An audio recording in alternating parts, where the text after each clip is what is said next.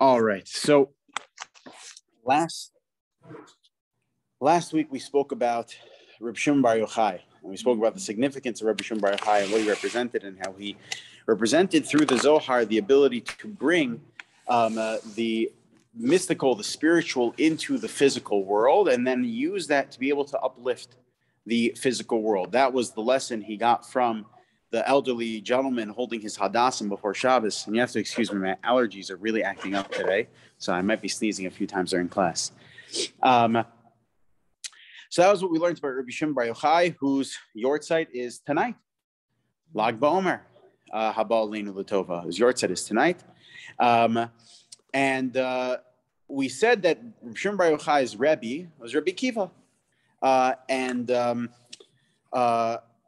There was a question that a few people asked me. We said we were going to come back to it, which was that what was it about Rebbe Akiva that gave him the ability to disseminate this, the Torah Sheba'al Peh, all those traditions onto Rebbe Shimon Bar Yochai to be able to build Torah the way that Rebbe Akiva was able to accomplish. We mentioned the Gemara in Masechta Chagiga on Daf Yud Daled that Rebbe Akiva was the only one of the Chachamim who went into the Pardes, which we said was going into the depths of Torah and Torah's mysticism. And he was the only one that was able to do that and come out not just unscathed, but he came out, as the Gemara says, he was nichnas b'shalom v'yatza b'shalom. He went in whole and he came out whole. That it only made him even greater than he had went in. He came out completely shalom. So shalom. So that is so that was Rebbe Akiva. What made Rebbe Akiva who he was? Because we know that Rebbe Akiva came from very humble beginnings. Like the Gemara tells us in Masechta Ksubas on Daf Samach Beis and Beis, where the Gemara tells us the following.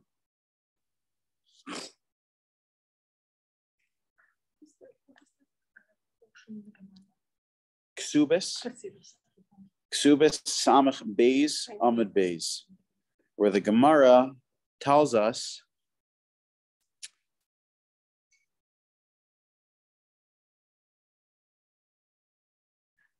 the following. I'm just looking for the place in the Gemara.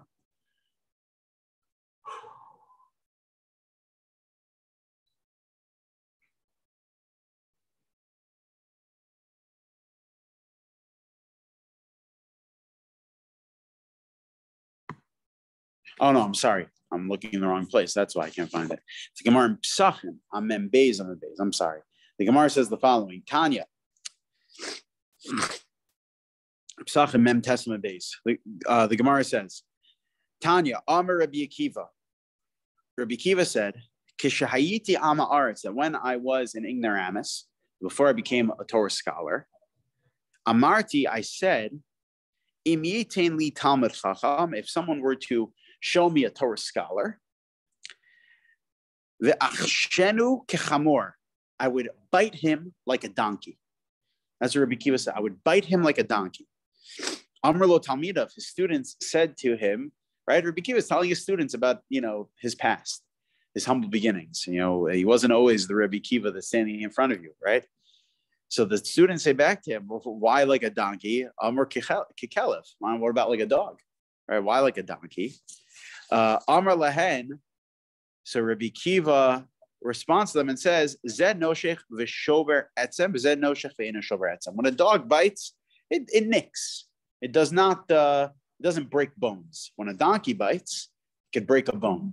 That's why I would bite them like a donkey to the point I'd break their bones. Mm-hmm. That's the way Rabbi Akiva felt about Talmidei Chachamim when he was an ignoramus before he became the great Rabbi Akiva. So he's saying how intensely he hated Talmidei Chachamim. The Gemara, so the Tosos in Ksubas on Samach Beis. So Tosos quotes this Gemara and he says, what did Rabbi Akiva hate so much about Talmidei Chachamim? Amar Rabbi Akiva, Hayiti am haaretz, Hayiti omer mi yitain li Talmid Chacham ve'achshenu kechamor. That Rabbi Akiva said that I hated Talmidei Chachamim, I would bite them like a donkey. Mashma, what that means, The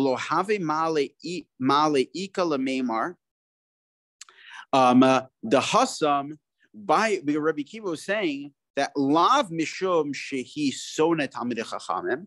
It's not that Rabbi Akiva hated the concept of being a Torah scholar. It's not that he hated Torah. He hated the concept of being a Torah scholar. You know what he hated about the Torah scholars from that he knew when he was an ignoramus? It was that he hated el mishum shehaya sover she misgayin al amei haaretz. That he felt that they were very pompous when dealing with people who were less knowledgeable than them. That those that were Talmidei Chachamim, the Talmidei Chachamim I know from when I was an Am Haaretz, they did not have good midos, and they were up on their high horse. They were pompous in the way that they dealt with regular people. But nevertheless, you see that Rebbe Akiva did not come from he wasn't born Rebbe Akiva. Like my Rebbe says, one of my Rebbeim, Rabbi Parnas, who's my Rebbe in high school, he would say to us, he'd say that, do you think that a Reb Shmuel Birnbaum, who was his Rosh Yeshiva, the Rosh Yeshiva of the Mir Yeshiva in Brooklyn, he said Reb Shmuel Birnbaum didn't come out of the womb knowing Aramaic and knowing Shas. You have to work at it. Rebbe Akiva, clearly did not. He was not the Rebbe Akiva that we remember. He was, or that we learned from. He was an ignoramus and someone that even had some sort of a disdain towards the models of being Talmidei Chachamim. But it says that it wasn't the Torah that he objected to. It was the Talmidei. It was the Talmidei Chachamim he rejected. Then he wasn't a complete ignoramus if he knew some Torah. Or who said he didn't know any Torah? In fact, we're going to see later in Avos Reb Nassan that in Avos Reb Nassan says Rebbe Akiva didn't even know the Aleph Beis. He didn't know anything. He didn't hate the concept of Torah. It's not that he hated it. It wasn't it was the way that it was manifesting itself. It was the way it was manifesting itself in those people that he hated. Yeah. So now, what's so incredible, Rebbe Akiva, is that despite the fact that that's the way he started, how did he end up? Well, number one, we know he ended up as the only one of the great scholars of the Chachamim that was able to go to the depths of Torah, to Pardes, not the place, the concept, and come out not just unscathed, but b'shalom, as the Gemara says, completely whole. But more than that, we find the Gemara Menachos that seems to indicate that Rabbi Akiva was perhaps even a greater Torah scholar than Moshe Rabbeinu himself. Now, how can you even say such a thing? In fact, the Rambam writes that that part of the 13 principles of fundamentals of Judaism, says the Rambam, is the belief that Moshe Rabbeinu is the greatest prophet that ever was and ever will be. And if you don't believe that, that makes you an apikoros. It makes you a non-believer. And here we have a Gemara saying that Rabbi Akiva was even a greater Torah scholar than perhaps Moshe Rabbeinu was. What does the Gemara say? The Gemara says the following.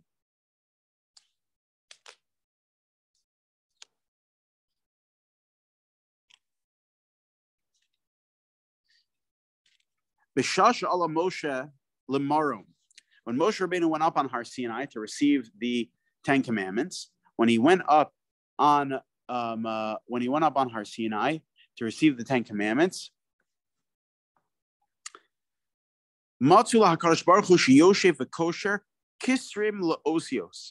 He found God writing, whatever that means, that God was inscribing the crowns on top of the letters in the Torah. You look at the letters of the Torah, some of the letters have a crown at the top of the letters. So that God was inscribing the crowns on top of the letters of the inside the Torah. Amar lafanav Rabbanu Shalom. Moshe says, Master of the universe, mi ma'akev al yadcha, mi ma'akev al yadcha. That Moshe says to God that he says, who's going to know what this means? Who's going to know what this means? I don't know what this means. I don't know what the crowns are supposed to indicate, what the meaning behind each of them are. So who is going to be able to understand this? Like, what are you, as if to say, why are you writing it? If I can understand it, who's going to be able to understand it? So says God, Amar lo adam echad yesh. there is one person, She'aseh Lios Besof Kamadors, that's going to live in a long time from now. The Akiva ben Yosef Shemo. His name is Akiva ben Yosef. Who's Akiva ben Yosef? That's Rebbe Akiva. Yosef, his father, was a convert, by the way. So Akiva ben Yosef Shemo, this fellow Rebbe Akiva, She'aseh Lidrosh Akol Kotz V'Kotz Tilin Shel Halachos, that he's going to be able to interpret every single nuance that's contained within the Torah, even these crowns that are on top of the letters inside the Torah. Rebbe Akiva is going to be able to understand all this. Says Moshe Rabbeinu, Amar lefanav Rabbonu Shalom Heru li. Can you show him to me? I really would love to see him. So what do? They go into God's time machine, and God shows him Rebbe Akiva. Amar lo, Chazor la'achorach, turn around, go to the back. Halach v'yashav besof shmona shuros. He went to sit in the 8th row in the back of the room that Rebbe Akiva was teaching in. V'lo hayodea ma'hein, and he's listening to the shir from Rebbe Akiva. He has no clue what he's talking about. Meaning, Moshe is having a hard time. We're talking about Rebbe Akiva. Yeah. Listening. Oh, okay.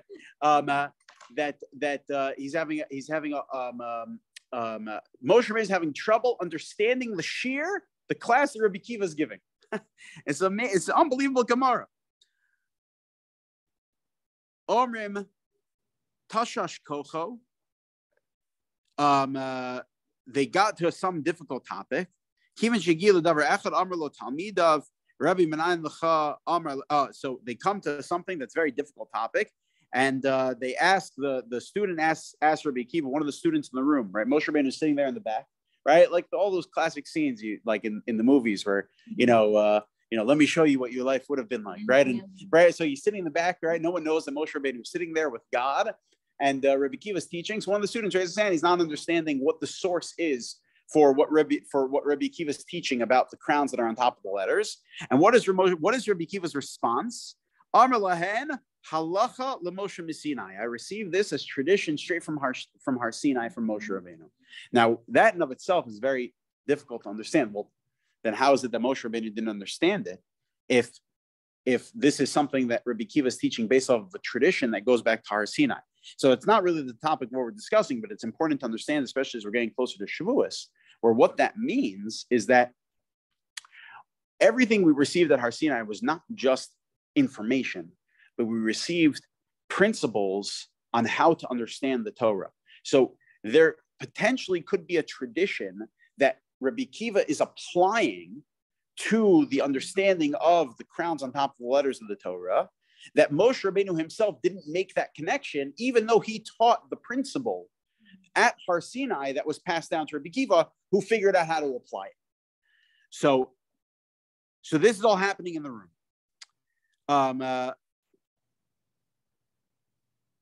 So Chazer Obal Lifnei HaKadosh Baruch Hu. So now Moshe Rabbeinu turns to God and says, Amar Lefanav Rabbonu Shalom, he says, Master of the universe, Yesh L'cha Adam Kazeh V'atanot in Torah Al Yadi, that you have this Rebbe Akiva, who's clearly seems to be, the basic reading of the Gemara, he seems to be greater than me. So then why are you giving the Torah through my hand, right? Why am I the one who's going to be teaching the Torah to Klal Yisrael? It should be Rebbe Akiva. Have Rebbe Akiva be the one to give the Torah, not me. By the way, this is not the first time that Moshe Rabbeinu tries passing the puck. Not at all. And so what does God say to him? Similar to what he says to him in the Torah. Amar lo, shtok. Quiet. Like that's not up. Those decisions aren't up to you. Kach ala b'machshava lefanai. This is, I think, is the right thing to do. What comes out from this Gemara? What comes out from this Gemara is Rebbe Akiva. Even though he had those humble beginnings, he became someone potentially even greater than Moshe Rabbeinu. We're talking about Torah knowledge, potentially even greater than Moshe Rabbeinu. So how does one make that kind of a 180 shift, right? How do you go from someone who hated Torah scholars, right? Not the Torah, but the scholars that the Torah was contained within. Someone who hated Torah scholars, who the Pirkei de Rabbi Nassan tells us that the Avos of Rabbi Nassan, rather, the Avos of Rabbi Nassan in the 6th chapter tells us that Rebbe Akiva didn't even know Aleph Beis, and to the point that he becomes even greater than Moshe Rabbeinu in terms of Torah knowledge. How does that happen? So there's a Tosos in Masechta Ksubis that helps us understand how Rabbi Akiva did this. And really, the Tosos is coming to tell us that this is not exclusive to Rabbi Akiva. Anyone can do exactly the same, that anyone can become as great as Moshe Rabbeinu. By the way, there's a Rambam that says exactly like that. There's a Rambam that says that anybody can become as great as Moshe Rabbeinu. Anybody. It is writes in the 6th chapter of the laws of Tshuva. The Rambam says that everyone has Bechira Chafshis. We all have free will, and we can choose, if we so desire, to be even greater than Moshe Rabbeinu. But not as great as Rebbe Akiva? No, but Rabbi Akiva became greater than Moshe Rabbeinu in Torah knowledge, right? From an overall character in Tanakh, right? In our traditions, Moshe Rabbeinu, of course, reigns supreme, right? He's the greatest prophet that ever was and ever will be. But in terms of reaching their potential, right? Aaron, who was not as great of a prophet as Moshe Rabbeinu, also reached his full potential, which is why Rashi says that he was just, quote unquote, as great as Moshe Rabbeinu. Rabbi Akiva also, it seems like from this Gemara, was, quote unquote, as great, but in Torah knowledge, perhaps even surpassed Moshe Rabbeinu. So he made this 180. Says Tosos, anyone can make that 180, and it gives us a glimpse into how Moshe Rabbeinu did it. But in order to appreciate Tosos, we have to take a step back and give some context to Rabbi Akiva's life story. Okay, so what happened to Rabbi Akiva? Rabbi Akiva, as we mentioned before, was born to parents who were converts. I don't know whether or not his mother was a convert, but his father was a convert, Yosef. He did not grow up with much of a religious upbringing and background. He was Torah observant, but he did not know much Torah. In fact, as we mentioned before, the Abba Nassan says he didn't even know the Aleph Beis. He ended up meeting a girl whose name was Rachel.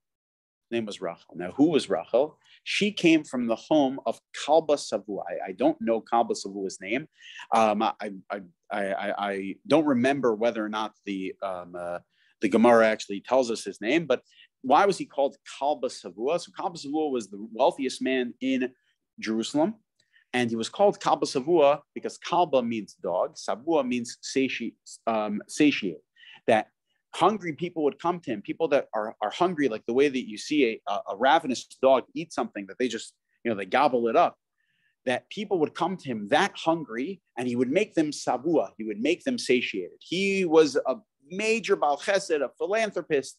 He was the most wealthiest and one of the biggest Baal Chesed in Yerushalayim. This is Kalba Savua, and his daughter Rachel. Rachel meets Akiva, who was just a farmer at the time, and wants to marry him. Kalba Savua is not happy with this. Kalba Savua says that, you can only imagine, right? My daughter, who's a tzaddikas, the daughter of the wealthiest, biggest Baal Chesed in Yerushalayim, can have any bachelor she wants. This farm boy who doesn't know anything, that's the shidduch you want, right? You could only imagine the fights that took place in the house. Mm-hmm. To the point that Kalba Savua says to Rachel and Akiva at the time, says to them that if you move ahead and get married, I'm cutting you off completely, cutting you off 100%. You cannot receive any benefit from me, and I'm not going to be getting any benefit from you. And that is a binding that is a binding oath, a binding vow. It's a concept of a neder, right? If someone takes a neder that this bowl of M&Ms is to me like hektish, that just like sacrosanct meat, I'm not allowed to eat, belongs to the Beis HaMikdash. So too, I'm not going to be able to eat these M&Ms. If I eat those M&Ms, it's like I ate a cheeseburger. It is a prohibition from the Torah that I could receive lashes for. Kalba Savua made a real neder over here.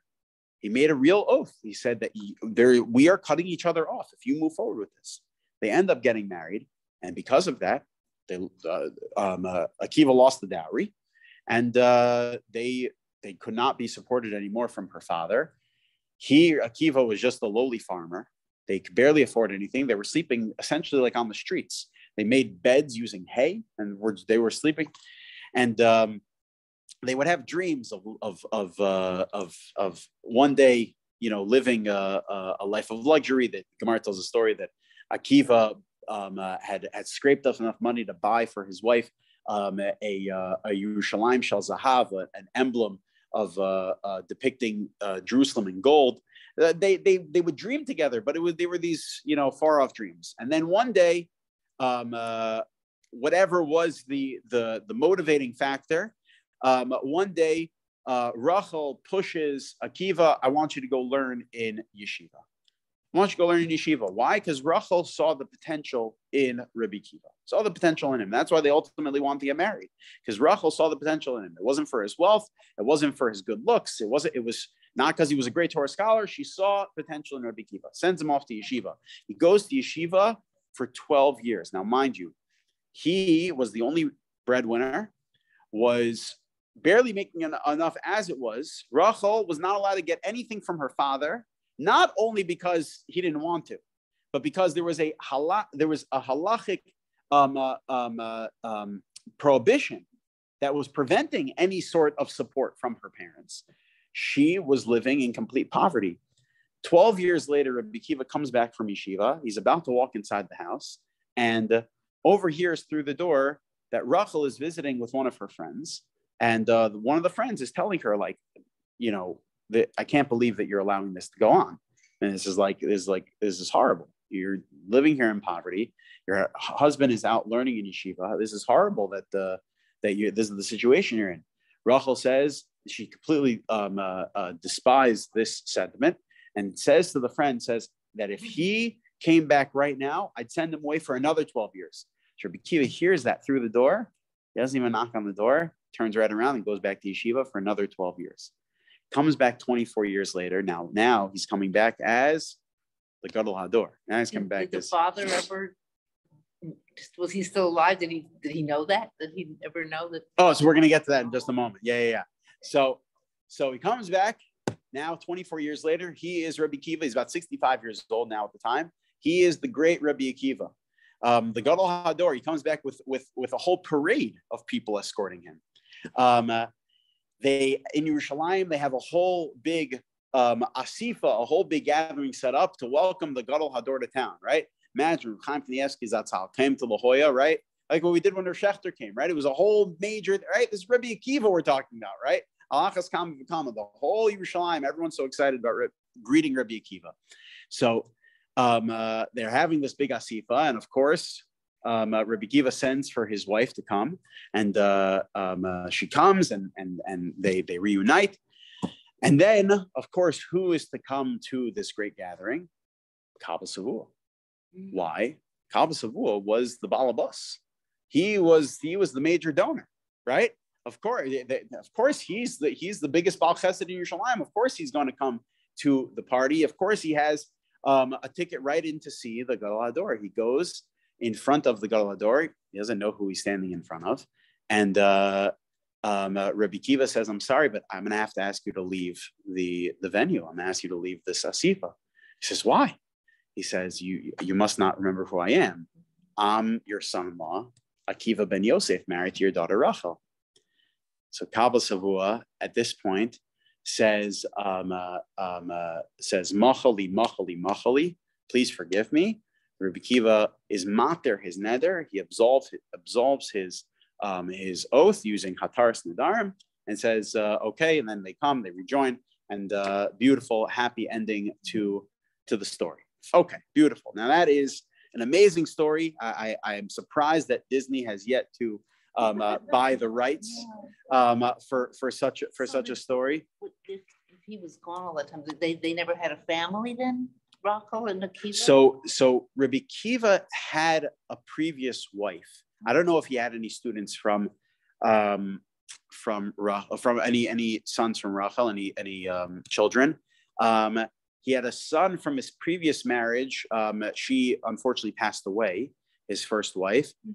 He had a son, Yoshua. Yoshua is known as Yoshua ben Karcha. That's the Yoshua ben Karcha we find in the Mishnah sometimes. Why is he not called Yeshua ben Akiva? Yeshua ben Karcha. Karcha means the bald one. Rebbe Akiva had a nickname, Baldy. So Yeshua ben Karcha, the bald one. So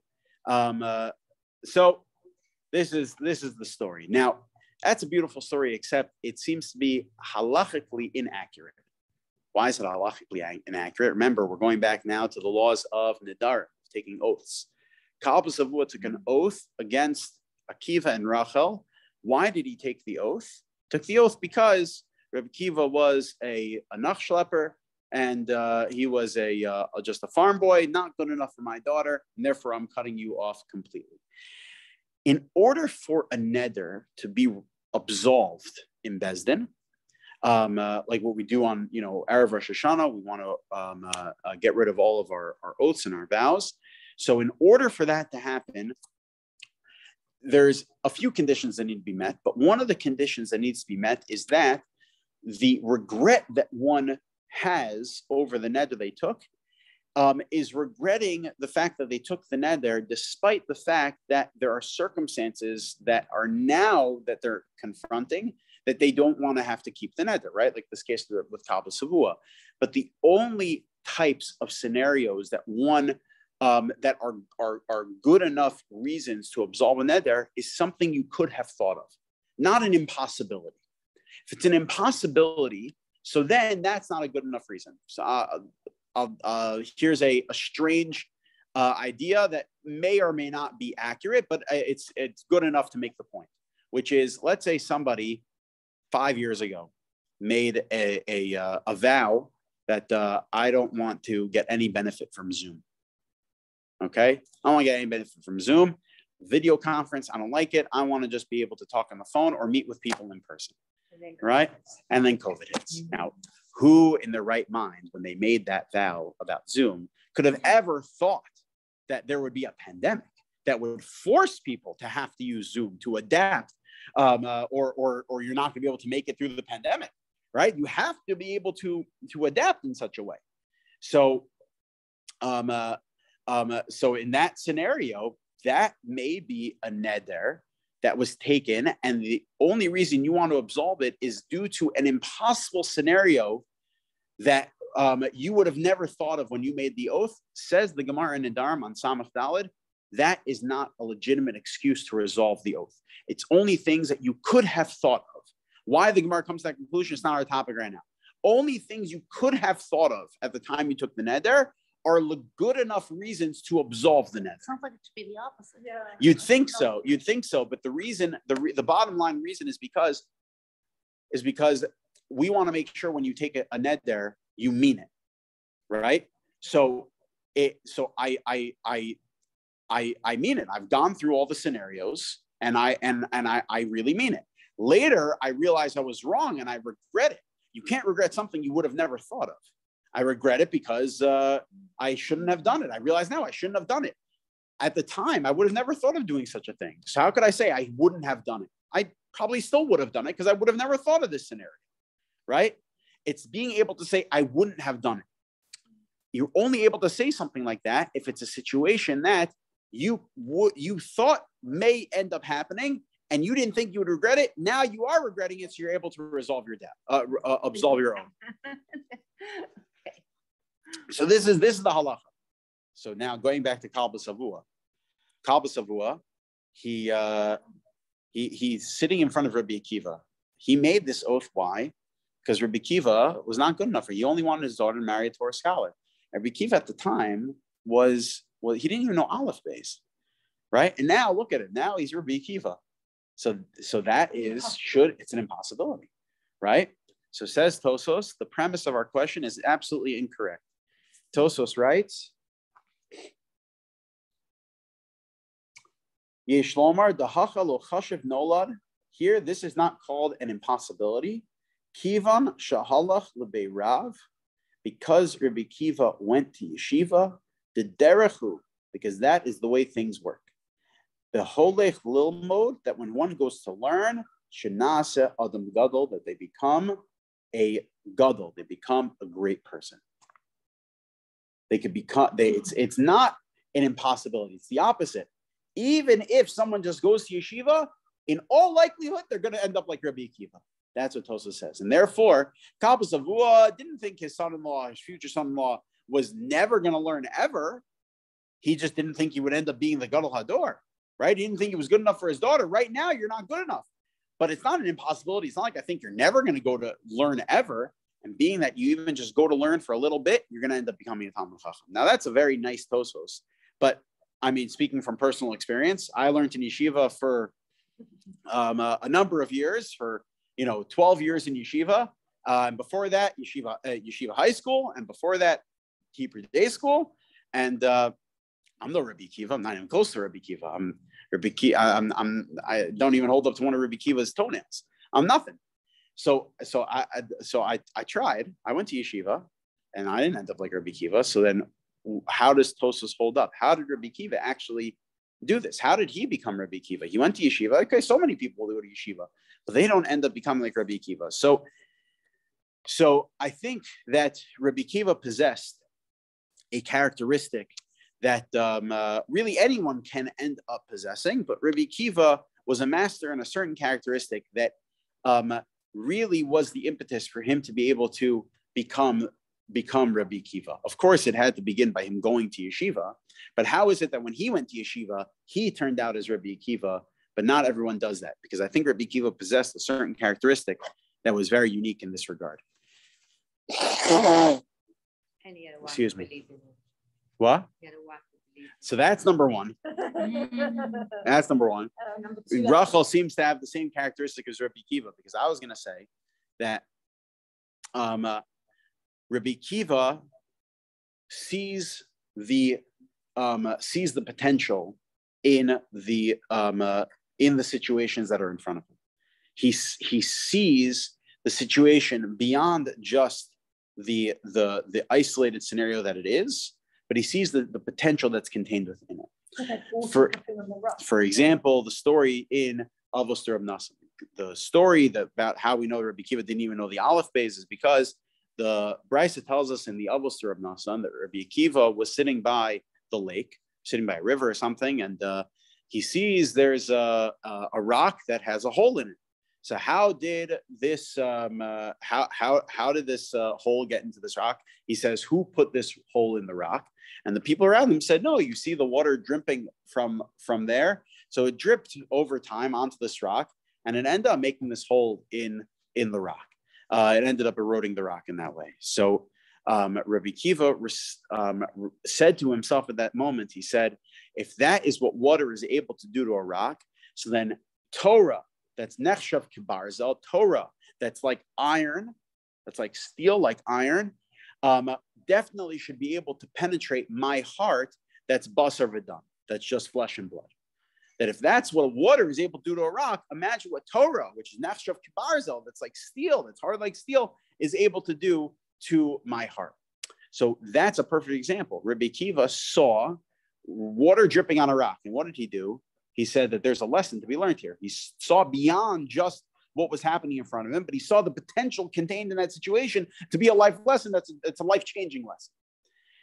The second example of this we find in the Gemara in Makos. At the end of Gemara Makos, the Gemara tells a story that perhaps you're familiar with, when Rebbe Akiva is walking with his colleagues by the place of the Makom HaMikdash, the place where the Beis HaMikdash had once stood, that now was destroyed. And the Gemara says, that one time Rebbe Akiva and his colleagues went up to Yerushalayim. Kivan she'egia lahar tzofim, karu bigdeim. When they got to Har Tzofim, they tore kriya, they tore their garments. Kivan she'egia lahar abayis. When they came to the Temple Mount, ra'u shual.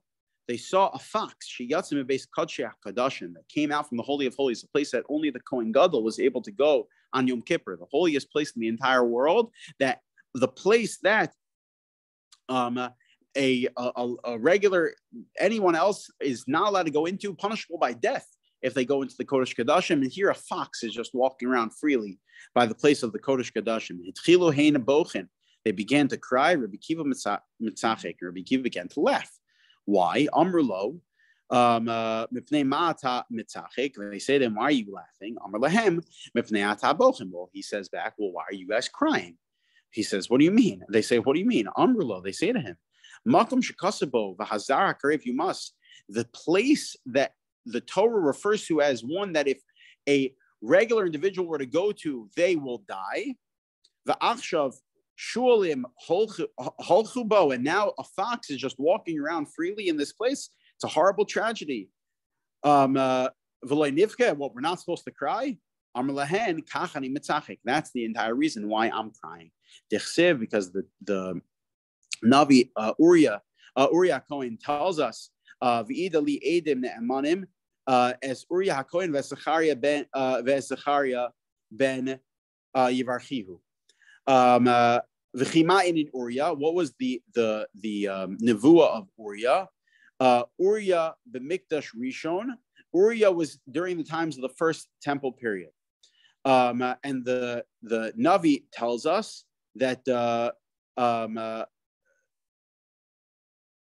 Lachem b'chlalchem Tzion sadeh techrash, that Yerushalayim is going to be destroyed, and that by Zechariah during the second temple period, Ksiv od yeshvu zekenim v'zekenot berachov Yerushalayim, that the great scholars, the righteous men and women are going to gather once again into the streets of Yerushalayim to learn there once again. That until we saw the nevuah, the prophecy of Uriah come true, one could have doubted whether or not the nevuah of Zechariah is going to come true. I was nervous that the nevuah of Zechariah would not necessarily come true, that Yerushalayim is going to once again give birth to great Torah scholars and people studying the rebuilding of the temple. Now that the nevuah of Uriah has come true, I know that the nevuah of Zechariah is going to come true. They say to him, Akiva nechamtanu, that Rebbe Akiva, you've consoled us. Akiva, you've consoled us. Now, this Gemara is, I think, another great example. Rebbe Akiva, he saw a fox walking on the Kodesh Kodashim, and he saw it differently than everyone else, because he saw it for what its potential, for that scenario actually means, for what that potential looks like. Yes, that is obviously a tragedy that there's a fox walking on the Temple Mound, but it also means that the nevuahs are coming true. And that is something that we're supposed to laugh about, something we're supposed to be excited about. So that's the second good example. I will say that in our day and age, we're experiencing this even more than Rebbe Akiva, right? Rebbe Akiva saw the first nevuah come true of destruction. We're seeing the second nevuah of Zechariah coming true, mamash coming true, right? That Zekanim and Zekanos are sitting again in Yerushalayim, like Reb Chaim Kanievsky Rav Yaakov Kamenetsky was the Rosh Yeshiva of Torah V'das, used to say about Reb Shlomo Zalman Auerbach, who was one of the previous Gedolei Ador. He was the major posek of Yerushalayim, lived in the Shai Chesed neighborhood in Yerushalayim. He passed away in 1994, Reb Shlomo Zalman Auerbach. So Rabbi Yaakov Kamenetsky used to say that when he davened Shemona Esrei, he doesn't think about Reb Shlomo Zalman during the bracha of Ala Tzadikim, when davening to God to protect the Tzadikim. Rather, he thinks about Reb Shlomo Zalman when he davens Yerushalayim Ircha Barachim Tashuv, that God should rebuild Yerushalayim, because Reb Shlomo Zalman Auerbach is the representation of how God is clearly rebuilding Yerushalayim. When Reb Shlomo Zalman Auerbach heard that, he said, the only part of that story that's important to remember is that he doesn't think about me during Al Tzadikim. So we're clearly seeing the second nevuah come true. But imagine Rebbe Akiva during that moment, right after the Churban Habayis, is able to look at the situation like that. Because Rebbe Akiva possessed the ability to see the potential and capitalize on the potential of the moment that's in front of him, of the scenario that's in front of him. And there's another great example of this, which is the Gemara at the end of Masechta Brachos, where the Gemara tells us the story of Rebbe Akiva's death, his murder, really. Rebbe Akiva is one of the 10 martyrs that we discuss on Rosh Hashanah, Yom Kippur, and Tisha B'Av. And the Gemara tells a story of what the scene was like when Rebbe Akiva was being murdered. B'shasha hotziu es Rebbe Akiva lahariga, that at the time that the Romans took Rebbe Akiva to kill him, Zman Kriya Shmahaya, it was the time to say the Shema. of Hayusokrin as Bisro, B'masrukot Shal Barzel, and they were raking his skin with iron rakes. And at that point, he said the Shema, he accepted upon himself the oath of heaven. That's what one is supposed to do when they say the Shema. Supposed to accept upon themselves the commitment to God, his the Torah and his ways. And that's exactly what Rebbe Akiva did. At that moment, he said the Shema and was Makabel Ol Malchut Shemayim. Amr lo Talmidav, the students say to Rebbe Akiva, Rabbeinu Ad Kan, they say to him, like, you're supposed to really go to this extent, right? That even in this scenario, you're supposed to be saying the Shema and doing it like you're being raked to death. Now's the time for you to be fulfilling this mitzvah of Shema. So he says to them, Kol Yamai Hayisi Mitzdayer al Pasuk Zeh, that my entire life I was nervous I'd never be able to fulfill the following mitzvah. That the mitzvah says, B'chol nafshecha, we have to love God with all of our soul. What does that mean? Afilu notalas nishmasecha, even if they're removing your soul, even if you are being murdered, you have a mitzvah to love God. Amarti, so I said to myself, Matai yavo liyadi ve'ekamenu. When's going to be the opportunity for me to be able to fulfill this mitzvah? There's one mitzvah in the Torah I'm never going to be able to fulfill. Rebbe Akiva, that didn't sit well with him, that there's a mitzvah in the Torah he's never going to be able to fulfill. And then he says, and now that actually the opportunity to fulfill this mitzvah is in front of me, I'm not going to be able to fulfill the mitzvah. I shouldn't fulfill the mitzvah. Of course I should. So that at this moment, he extended the word echad, ad shiyatza nishmaso, and until his soul left his body. Once again, a heroic example from Rebbe Akiva of being able to view the moment not in its isolated fashion, but seeing the potential contained within it for greatness. That is how Rebbe Akiva, when he went to yeshiva, he went and became Rebbe Akiva. Now, Tosfos is not wrong about anybody else. Anybody can do exactly the same thing as Rebbe Akiva. If we capitalize on the moments that are in front of us, if we capitalize on the moments of, we're coming to Shavuos, we capitalize on the moment of Shavuos to connect ourselves with the Torah, we also can become like Rebbe Akiva. We capitalize on every class that we have, we actually apply to our lives. I say this to myself also, right? I'm teaching information, but I want to make sure that I'm learning it also. I'm applying it to my life as well. That if we take this approach of Rebbe Akiva, then we also can become great in that way. That is perhaps, going back to answer our original question, why it is that Rebbe Akiva was able to be the person who gave over all of the Zohar, that gave over all of that to Reb Shimon Bar Yochai, right? That why is Rebbe Akiva the source really to Reb Shimon Bar Yochai, who we're celebrating on Lag BaOmer? It's because that it was because of this notion of Rebbe Akiva being able to see the potential in every single moment that was in front of him. He was able to become as great as he became, and then pass that on to his student Reb Shimon Bar Yochai. There's a Gemara, and with this we'll close. There's a Gemara elsewhere in Masechta Brachos on Daf Yud Zayin Amud Beis that actually says, on Daf Yud Zayin Amud Aleph, that actually says that that this is a blessing that Talmidei Chachamim would give one another, to possess this quality. It's essentially a blessing to be like Rebbe Akiva, although it doesn't use those words, but it's like that exactly.